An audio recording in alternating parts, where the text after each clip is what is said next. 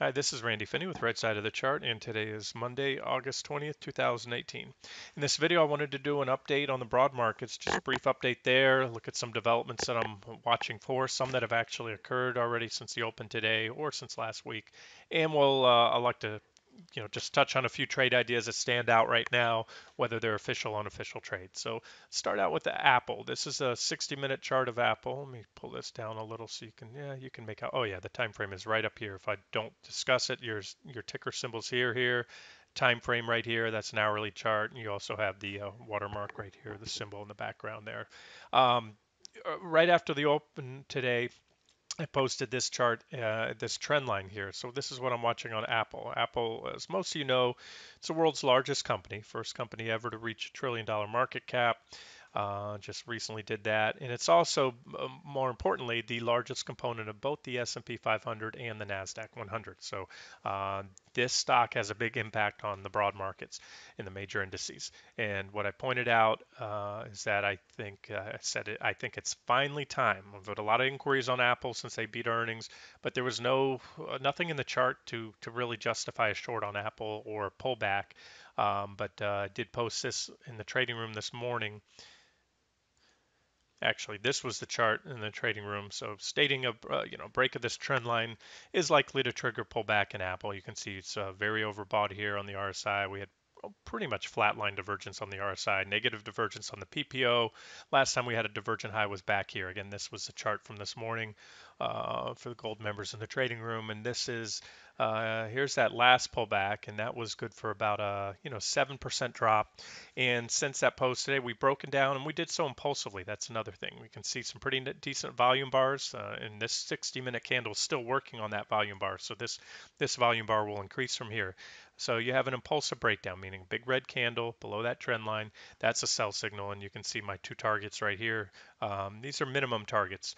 So if you're looking to short Apple, or you did on that breakdown, 210.30, from where we broke down today, that's good for about a 3% trade on Apple, and that's going to have an impact, or it should have an impact. Again, assuming if this plays out the way I expect, that should have an impact on both QQQ and SPY, and really everything else. The rest of the market tends to follow the large caps. If they go down, it'll probably bring the mid and small caps down with it, and quite likely we could continue down here to about that 206.12 level. We'll take it from there. Right now, the charts are what I call stacked. And what I mean by that is when I have, yeah, if you follow me for a while, sometimes I'm all over the place. I'll talk about being bullish long term on the long term time frames, or um, seeing the trend is bullish, but then near term I have a bearish expectation, and that all depends on the time frame of these charts. We can go down to a 15-minute chart, 60-minute chart, and this is one of my preferred swing trading time frames. I like to swing these rips and dips on the 60-minute chart, even if we're in an uptrend like we have been for the last few months. There's still plenty of opportunities both on the long and on the short side for swing trading. And largely I go off these divergent highs and lows. I look at trend line breaks, support and resistance. So this is the near term trend, and I've been for a couple weeks now near term bearish, and still am. And again, this could have longer implications. Now, what I mean by the charts are stacked, so we had this divergent high most recently. We've had a series of divergent highs. This was a divergent high right here. This was a divergent high. This was a divergent high. And when we go out in the long-term time frame now, we only recently had a divergent high. We didn't have a divergent high at this point right here on the daily time frame. We did on the 60-minute chart, but not on the daily time frame. At that point, you can see, um, what? Actually, take it back. We could say we had it here like that. Yeah, so I stand corrected. We did have divergence there. This is just simply an extension. I should have included that one there. I had moved my divergence lines and then just noticed that as I was doing the video. So there it is. It's a series of consecutive divergent highs. One, two, three. And most importantly, it's one large divergence because none of these have been taken out. The PPO and the RSI continue to make lower lows. So this is what I mean by the charts are stacked, because if we had negative divergence on the 60-minute time frame, but not on the daily, that would only be good, in my opinion. And I'm maybe oversimplifying it here. You don't always have to have divergence for a correction or a rally, but it does help. Where I'm going with this is if the 60-minute chart or the 15-minute charts had some negative divergence, but we didn't have any on the daily, at best I'd be looking for a quick pullback trade and then get out. However, with the charts being stacked, meaning we go from the 15 minutes or 60-minute charts to the daily, all the way out here to the weekly charts, and we have negative divergence across the board. Consider it like dominoes, if you will, where so the 60-minute chart starts to play out as it's been so far. Nothing big. We don't have very impulsive selling yet, but let's say this continues to work its way down. I think it will. Then that has the potential to trigger. We come out here to the daily chart. You see this yellow trend line right here. We can look at it a different way right here. This white trend line is the same one. So now, if those 60-minute divergences I just mentioned continue to play out for more downside, that breakout in Apple, which will undoubtedly have an impact on QQQ, plays out, then that should take us down below this trend line on the daily chart. That gives us a more powerful sell signal, and that would most likely take us down here to this trend line. And if that happens, again, we have a weekly trend line to watch as well. So that's probably, I believe, yeah, that orange trend line I can tell you is this same trend line on the weekly. So right now, let's keep it simple. I'm looking for a pullback to this long-term trend line that comes off the 2015 lows in QQQ. And if you replicate it on the NASDAQ 100 NDX index, you'll see that trend line generated here off the early 2016 lows. It's the same exact trend line. We just had a mini crash in QQQ that day right there, or that week, with one day that didn't happen in NDX, the actual index itself. So there it is.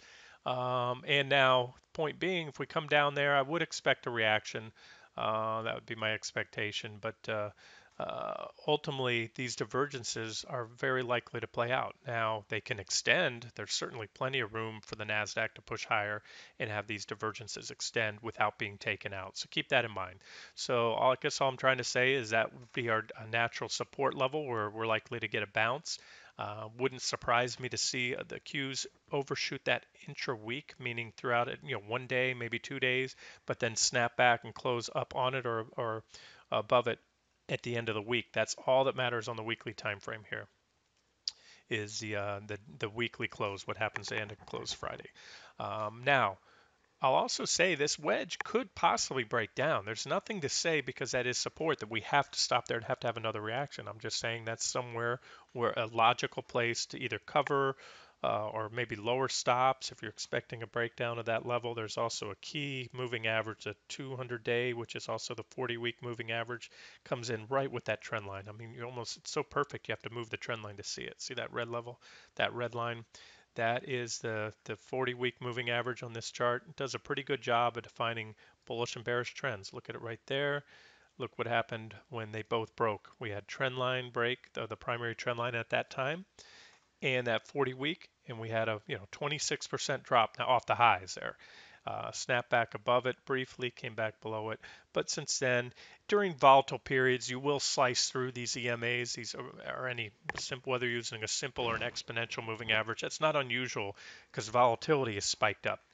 You have these big swings, but once trading normalizes and you get a trend, that's when that trend line does a good job, or that moving average, in this case, the 40-week or 200-day moving average does a good job of defining the uptrends. And so a break of that in conjunction with a break of this trend line, that's increases the chance of that being a good long-term or swing sell signal because you've broken now two well-watched levels of support. So there's some traders that just focus on moving averages, some that just focus on trend lines, some using Fibonacci retracements, Elliott wave. There's all different disciplines in technical analysis. And so in my book, the more check marks you get for a buy or sell signal, the better. It's as simple as that. Okay, so if I'm correct and we're going lower, where are we going? Well, let's look at what's happened in the past. This was my first target zone before and second target area. These lines, I need to update this chart, but basically, let's look for these reaction lows. I still think we'll probably come down here and visit this level at least, and wouldn't be surprised to see this third target zone being hit. And again, I'm at this point, because what I just showed you, these 60-minute charts starting, if they do play out, they're going to trigger a breakdown on that daily chart, and that'll bring us down to that long or daily and or the weekly, and bring us down to that longer term trend line, which I'll try to give you that number right now to quantify it. Let's move this line out of the way. Percentage terms, grab where we're at right now. Say it takes a few days to get down there. You're talking about a nothing huge, about a 5% drop, and might have to play around with this trend line here. But yeah, we'll call it 5-6% drop, somewhere like there. And we'll have to see what the charts look like at that time. In other words, the intraday charts confirm a bounce or indicate more downside likely. There's nothing, again, to say that we have to hold support the next time this trend line is tested. And if it does give way, and this is something I still think we'll see in 2018, is a test of these lows back from those two big corrections in the beginning of the year, and that comes in around 152.84. Okay, moving along to the SPY, S&P 500, we also have divergences right here. We have about equal highs. The SPY technically hasn't punched up. Some, to the surprise of a lot of people, if it punches up, makes a new high this week. I think actually it'll take Wednesday. Today's Monday. I was reading something over the weekend. If Wednesday will mark the longest bull market in history, it'll be exceed the one that started back in around 1990. Um, if we can take out the highs. So far that was a high, and the S&P 500 is a stock market. The Nasdaq 100 is not. This is probably the best measure of the market, and that's what they're looking at here. So again, it's just a statistic, just a number. We're so darn close. Again, it wouldn't shock me if we get up there, but let's see what happens with Apple. If Apple plays out, and just go back to Apple for a second.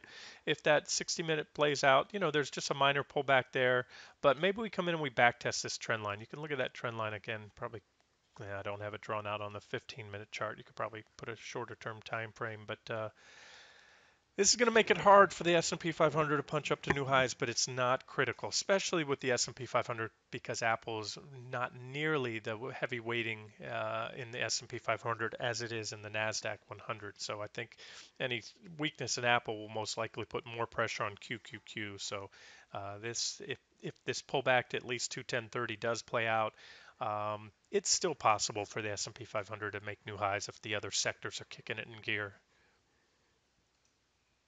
And a quick look at the SPY daily chart, similar trend line as to QQQ, except SPY is pretty far above that trend line now. So bottom line of this SPY is comfortably above uptrend line, this minor uptrend. This is not the primary bull market uptrend line, just an uptrend line off the early April 2018 lows here. That's one to watch. So I do believe with the divergences in place and everything else, the posture, the 60-minute charts, that if the SPY gives us that punch up to new highs just to make it official, just to make everybody happy, then it will be a divergent high and it will most likely fail and probably be a great shorting op. And probably I'm not a big fan of trading the SPY or ES because there's so much diversity in there. Whether you're bullish or bearish, when you go long, you're going long the most bullish and the most bearish sectors and stocks of a universe of 500 stocks, 11 different sectors in the S&P 500, whereas Nasdaq is much more concentrated. Almost 2/3 in the Nasdaq is tech stocks alone, and over half the returns are made up by just the top 10 or so stocks. So there it is. That's what SPY looks like on a 60-minute chart here. And we do have divergence, or potential divergence. We had divergence at this most recent high right here. That was negative divergence. And all I've done is extend this divergence line right here to say that if the SPY wants to eke on up and to a marginal new high here, pop on up like this in reverse, which would be my expectation. Give us that longest bull market in history. Let the CNBC cheer that headline for all it's worth, and then see a reversal, which I do think we'll get. Um, Quick look at the futures, of course, for you futures traders. We had a divergent high here in the Nasdaq one and NQ. These are the NQ E-mini charts, 60-minute time frame. Divergent low led to this rally right here. We had a divergent high. So far, that divergent high is playing out for a correction, a pullback in the Nasdaq. Nothing impulsive yet, but we are moving lower. The near-term downtrend is bearish, and again, that was indicated by the divergent high. Just like we had a divergent high there, divergent low there, divergent low right here. That's the swing trading time frame. Let's see here. SPY, here's ES, the NASDAQ 100, I'm sorry, the S&P 500. E-mini futures, and let's try to zoom in a little bit. You can see I've covered this chart quite a bit. Let's just zoom in a little tighter to the most recent action. There's that rising wedge I just showed you on SPY. You can see the negative divergence on the 60-minute chart, and it shows pretty clear here on ES. So what we need to do, if you look closely at the lines that I have here, two things I'm watching on the S&P 500 E-mini futures. I'm watching this uptrend line, which we're testing right now, as well as this 2852-ish level right here, support. And you can see the reactions, quite a bit of reactions when you go back in time here. So this is what I'm watching. So really any more downside right now, the futures are about flat, up 0.02. Let me give it to you in SPY numbers. SPY is also up 0.02%.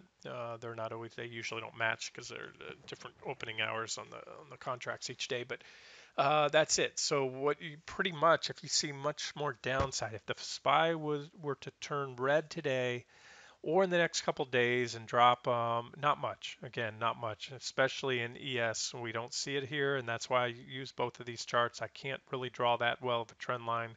I could go. Let's see. We'll try it here. It's it's very similar. There it is. So we're dancing on that trend line right now. Maybe a hair below it on SPY, but we don't have any impulsive selling. But if should we get a solid red candle, that would likely trigger the next wave of selling. Okay, and targets. Targets remain the targets from the last divergent high there, where we had the Nasdaq 100, the NQE minis went on to hit my second target to the penny and reversed, and SPY was much stronger. So the last correction in QQQ was really tech related and isolated more to QQQ. We did have a little bit of a pullback here in SPY, but here's what we're looking at. These same target levels. This one, I probably should move these lines, but right here, this is a pretty key support level. I've talked about this quite a bit. This was a recent breakout to new highs, new multi-month highs, not all-time highs, but we had that one high earlier in the year, which was just overhead right now. So like I said, flip a coin whether we're going to go ahead and punch up through there, make that new high, and if we do, I think we'd reverse. And so this trend line is what I'm watching right now. I'm watching this trend line. And if we break it, maybe we back test it as well and go on to make that new high. There's a lot of possibilities there. Like all I'm trying to tell you is the very, very near term, if we get that big red candle, we get a sell signal, then we may not make those new highs. And this is where the SPY is going. And at best, I think if we push higher, we're going to go marginally higher and then reverse unless these divergences can get taken out, unless we start to see some really bullish action coming in. And what you want to watch if we do correct in the next week or so here, watch that 279.45 level. I think it's an important level. Again, goes back in time as a multi-month breakout, and it's been tested several times. And I have a feeling that if we get there, although we might get a reaction off it again, it would be the first time we've tagged it in a while. But if we get there, I think ultimately we're going to go on breakdown, and then you can see some of these targets. I really think we can come all the way down here to this target zone down here. These levels here, about 274.28 down to 273.32. Let's do this. Let's go ahead and stop it here. I mentioned covering trade ideas. I'll just keep this one wrapped up. We're at the 18-minute mark. Make this a public video, and then I'll do uh, a follow-up video. There are a lot of trade ideas I wanted to update. A lot of things that are popping right now, both longs and shorts. So I'll do that for members shortly. Get that video out probably within the next hour or so here. This has been Randy Finney with the right side of the chart. Hope you enjoyed it.